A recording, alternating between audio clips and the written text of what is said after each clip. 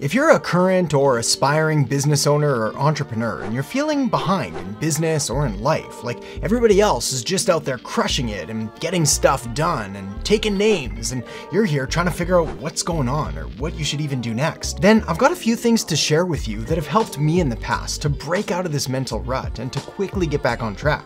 Things that you might want to consider as well. And it all starts by first understanding an important concept called the comparison trap. You see, the first thing that's important to understand is that this feeling you have of being behind, or like you're wasting your life, or that it's too late for you, is completely normal and something that everyone experiences at some point in time. And it all stems from a desire for growth and change and progress, and it's hardwired into us as humans. And we're always looking up at those ahead of us and comparing ourselves to them to get a sense for how we're doing. Sometimes this kind of comparison is even healthy. As this article from Psychology Today shows, the inspiration you feel about someone else's achievements can rev up the motivation to improve your own life. This is good because it keeps you moving forward and progressing. But there's another side to this as well, which is that these comparisons can be harmful when they leave you feeling chronically inferior or depressed. And this is bad. So you need to find a way to deal with these feelings in a safe and healthy way, as even the world's most famous and successful people out there know that these feelings never really go away on their own. In fact, there's even an expression among the world's richest and most famous people that goes TIABB, stands for there is always a bigger boat. Meaning, no matter how much you have, or do, or accomplish, there will always be something or someone out there who looks like they're doing even better.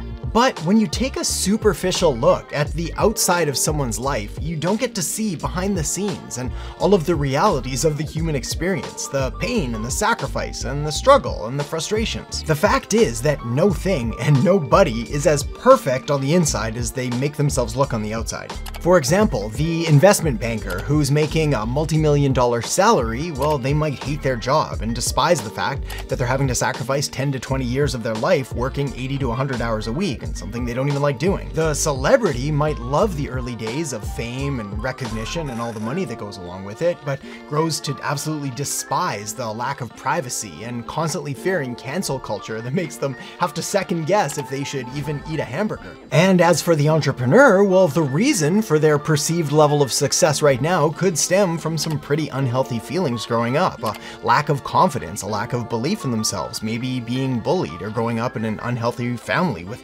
unhealthy relationships. Plus, no matter who you are or where you come from, no one is immune to all of the other natural disasters that can occur in everyday life, like relationship issues and health issues and other things that just happen, like earthquakes, tornadoes, monsoons even. The point here is that comparison is a difficult and dangerous game to play. It's also a game that you're playing with only part of the picture, only seeing this highly cultivated and curated image, the parts that they want you to see, often hiding the struggle and the pain and all the stuff that they just don't want to show right now.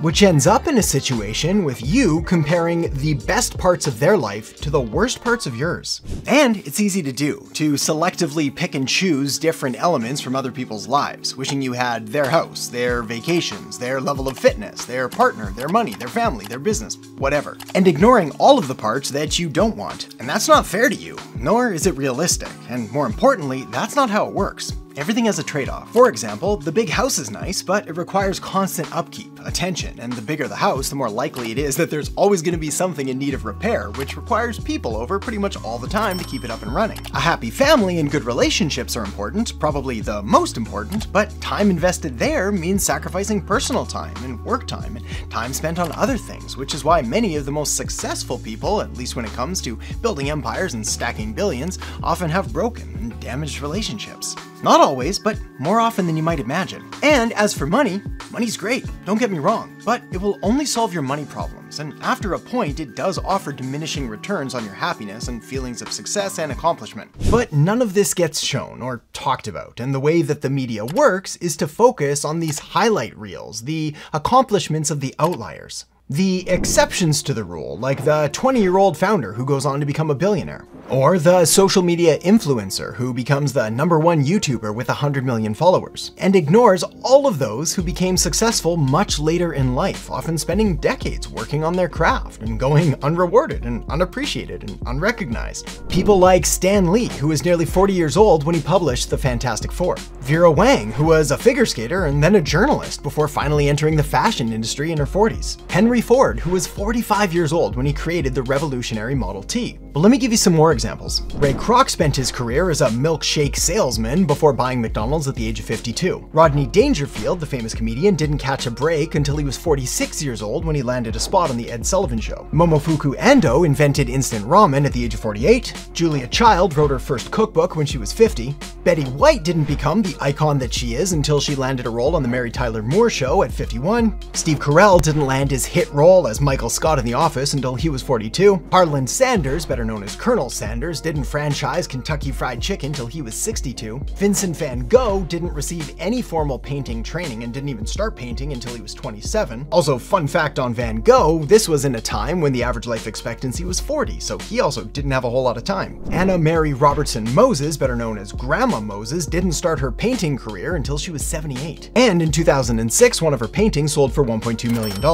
And there are many, many more examples of people just like this who are well into their 40s, their 50s, their 60s, their 70s, and beyond before finally achieving success by society's definition. But the big thing here, and the problem with comparison of any kind, is that it always focuses on other people, what they do, and what they have, and what they've accomplished. So next, let me share with you a simple, strategic, and scientific plan to help you take some of that power back. Make this more about you, and your goals, and your dreams, and all the things you want to accomplish. To kick things off here, first some real quick and super basic psychological principles that'll help you understand where this feeling comes from in the first place. Feeling behind or ahead or successful or unsuccessful is a subjective feeling, which means it's entirely based on who you're comparing yourself to and in what situation. A study by the University of Warwick found money only makes you happy if it makes you richer than your neighbors. For example, if you have $100, then you probably feel richer than someone who has $10 and poorer than someone who has 1,000. This is why having something like a gratitude practice, where you actively engage in writing down things you're grateful for, is such an incredibly valuable thing to do. It reminds you of all of the things that you do actually have, because yes, there are always people with more, but there are also pretty much always people with a whole lot less. Next, you need a clear and compelling goal, or at least a vision, something to be working towards. Study after study after study has been done on this exact topic, so much so that we now have irrefutable, undeniable evidence of the importance and the value of having a goal, a vision, a North Star, something to work towards. Now, we could argue back and forth all day whether this goal should be achievable or crazy and audacious, or whether it should be outcome-based, like achieving a certain result, or more systems and process-based, like focusing on the steps that you're going to take every day. But the big thing here is really just having something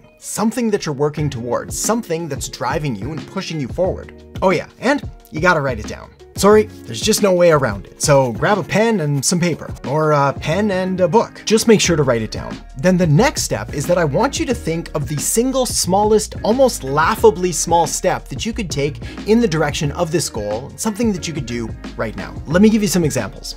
If your goal is to earn $1 million, then your goal today is to Google how to earn $1 million and then read something on it. If your goal is to lose 10 pounds, then your goal today is to go for a 10-minute walk. Have a goal for a better relationship with your partner or friends or family or kids or whoever, then your goal today is to send them a text and let them know that you are thinking of them. Here's why this is important. The key to success, achievement, and progress isn't in doing massive things for a short amount of time. Rather, it's in doing relatively small things for a long amount of time, allowing the habits and skills and behaviors to compound and become part of who you are. The 1% better concept was popularized by James Clear in his book Atomic Habits, and shows how if you get just 1% better each day for 1 year, you'll end up 37 times better by the time you're done. And you can apply this to anything you can think of. So the next question then is, where should you start? And what are the things that you can do right now so you can end up a year from now in a significantly better place than you are right now? now? And the answer to that question can actually be found relatively easily just by taking a look at what the world's most successful people are teaching their kids. Because whether you have kids or not, one of the best ways to see what someone truly feels is important is by taking a look at the lessons and the information and the strategies that they feel are worthy of passing down. And quite frankly, what the world's most successful people are doing and talking about around the dinner table and teaching their kids is significantly different than most of the average or normal people out there. And that's why I put together a video right here with a list on the top 15 lessons that entrepreneur parents teach their kids that normal people don't. So make sure to take a look now, and I'll see you in the next video. A large portion of it comes down to the social circles that you're in. Not only are you a reflection of the 5 people you spend the most time with, as Jim Rohn says, but also it's other people who have the things that you want.